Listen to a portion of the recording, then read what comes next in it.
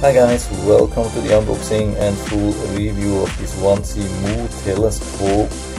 The listing on Amazon says upgraded telescope for kids and adults with 70mm aperture up to 400mm, astronomical refractor telescope, portable, and so on. It's listed for around $106. Comes with an extra 10% now, so you can get it for below $100. Doesn't look too bad. It's rather a new one. It has a 5x finder scope. It has up to 132x magnification. So actually looking pretty good. It has also a smartphone holder. I mean, I've already tested a similar device a couple of months ago and it completely failed. I mean, I've been able to use the normal eyepiece here to see something, and the quality was not really bad, but overall it was a huge disappointment. Especially the smartphone holder totally failed, and the whole construction, I would say, was super cheap. I mean, I am not expecting a huge improvement, but just a little bit, and especially regarding a smartphone holder, I expect some improvement. If it's not working with the smartphone, yeah, then usually it's a fail these days. I mean, this is what people want to see. You want to be able to take photos and share them with your friends. I mean, in 2021, it's not enough when you're telling your friends, yeah, I have seen something, but you cannot share. You really have to share something. So we are going to find out. Here we have a number CF40070. I don't know if this is the model type. There's not more on the box, so I'm going to open and show you what we get, and maybe also the instructions manual. Yeah, there's one thing I always want to let you know, and this here already on the box. It's really important. Warning: never look at the sun directly with this device. Total different thing. I mean, we are used to use smartphones. When you're using smartphone or anything with an LCD and you're looking into the sun, that's no problem. I mean, the screen never can hurt, but this thing here can magnify the sun a lot, and if this thing hits your eye, yeah, it can definitely cause permanent damage. So especially if you're giving this to children, make sure that you always are watching what they are doing. So the whole set comes with this nice carry box. It's really nice that we get such a carry box. I mean, the last telescope had some kind of like backpack, but of course it's a little bit difficult to use everything, especially with the tripod. So here with this large tripod and larger telescope, yeah, it's a much better solution, I would say.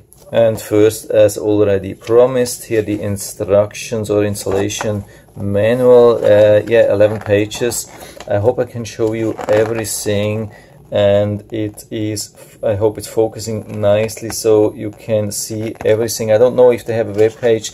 Sometimes these manufacturers, they don't have a website, or maybe it's not available on the website. So this can help a lot if you bought used, or you just lost the instructions, or if you want to make a better buy decision. So just make sure that you go onto the highest resolution on YouTube, usually 1080p, and then put it on pause on every page, and as long as it's focusing nicely, you should be able to see everything and read everything. Yeah, that's something you can see. It looks really like they don't have their website because they're using Hotmail email address. I mean, at least they have some support, but it looks definitely like they don't have their website. So this can be really helpful. Then here we have the mobile phone clip.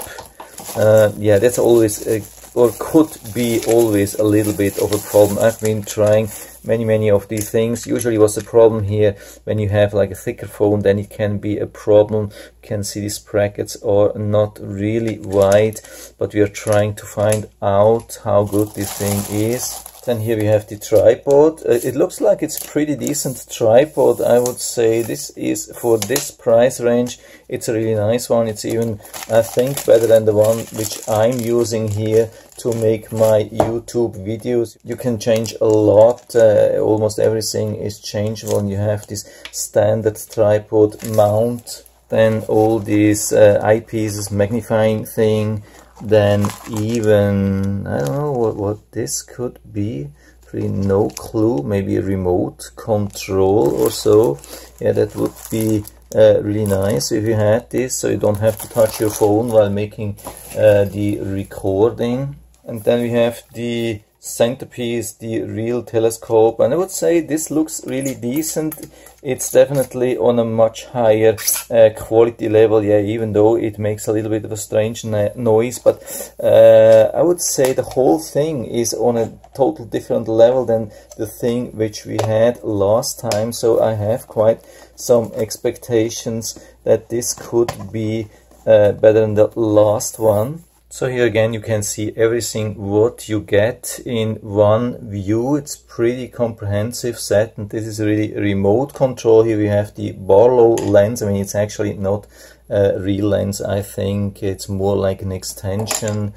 And yes, so we have everything here, and I'm going to show you how to assemble that. So as first thing, of course, we want to mount the telescope. So this comes on top here on this screw, and we should be able to tighten that. There's also a bolt here, you can see. I think this should fit into this thing here, so probably this should go like that.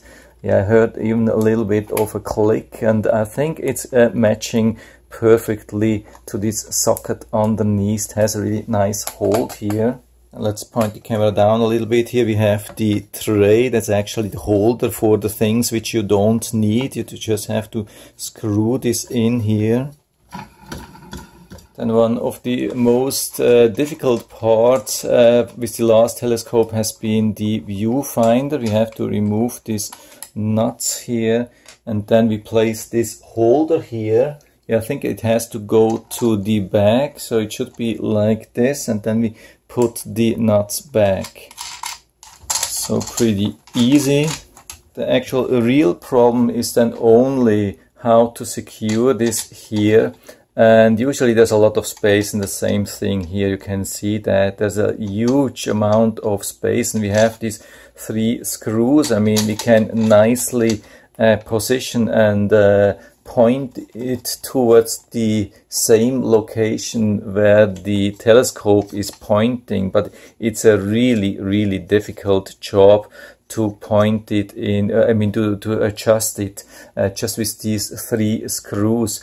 This can take maybe, I don't know, 20 minutes or so if it's fully aligned with the normal telescope. I can tell you I had huge problems last time, and I can tell you this will be exactly same thing. I think, I mean, I'm not saying it's not working. Of course this can work, but to align this with these 3 screws can be really difficult. And at the end here, I think we don't have much choice. Maybe we have to release this thing here, and so we can either use directly the 9mm, which is actually the higher magnification than the 25mm. This is the lowest magnification, and on top of that we can add the Barlow lens. If we have it here, and it will increase this magnification by 3 times, or we can also use it here. And here we have the highest magnification, the K9 with the Barlow. Then we have around 132 times. So the best thing is to start with this thing here alone and don't add anything else. If you have find the right spot where you want to point at, then either switch to this one here or add the Barlow, or even put these both of them here.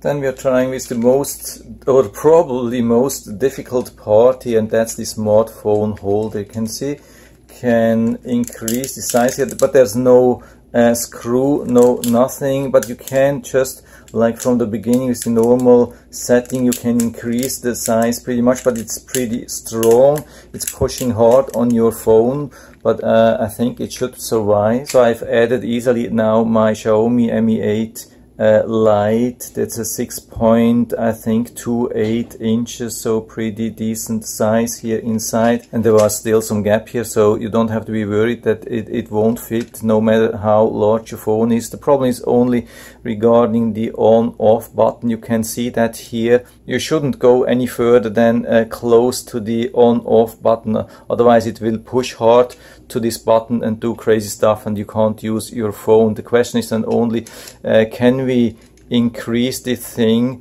as far as we need to go to the camera? I mean, a lot of the cameras are here in this area and you can see how tight this is. This is really tight, but I think we can do that. I'm not 100% sure, but it's a challenge. So if you have a larger phone, especially when you have your power button pretty far down below, it can be a challenge to use that, I can tell you. So now we have to align to this camera. Of course, you have to find out which camera it is.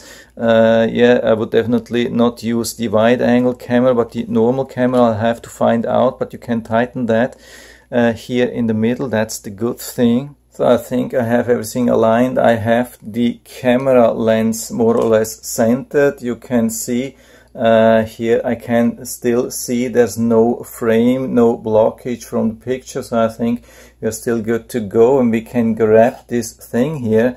And now I think we have to push this here and somehow secure it. So I think we have to screw, we can use this frame here and tighten that. So in general, I would say this construction is much better than what I've seen before. I mean, I have been struggling heavily, I can tell you, with my last smartphone mount.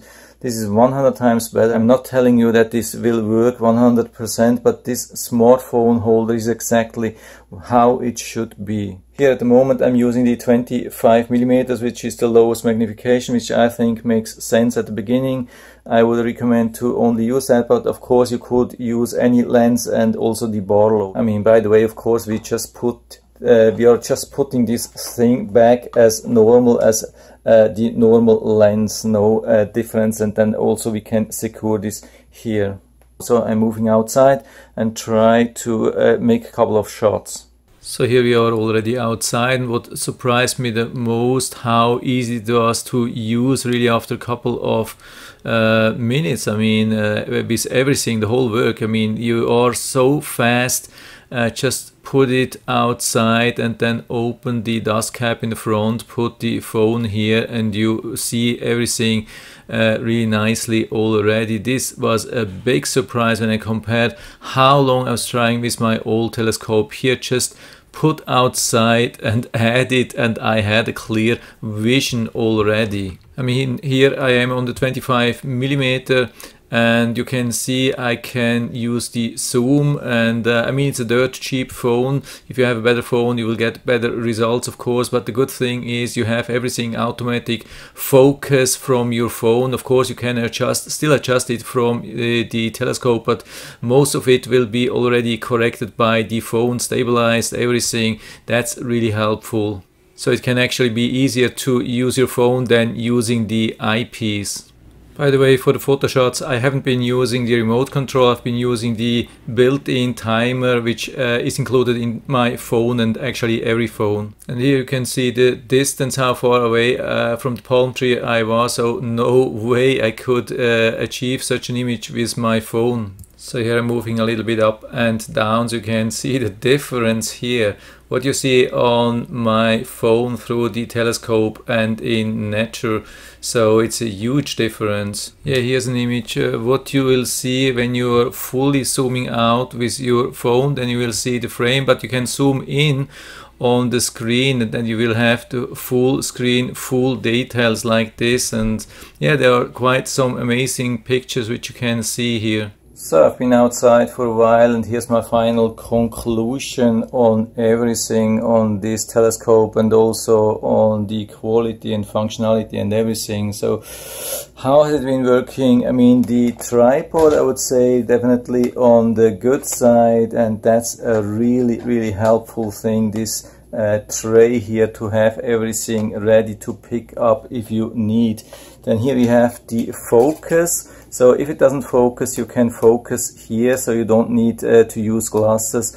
And with the smartphone, especially with the 25mm, you don't have to work a lot. But the higher the magnification is, the more you have to work with this. So a 25mm, I didn't have to adjust at the beginning at all, but it works really good. So if you need that, you can work with that.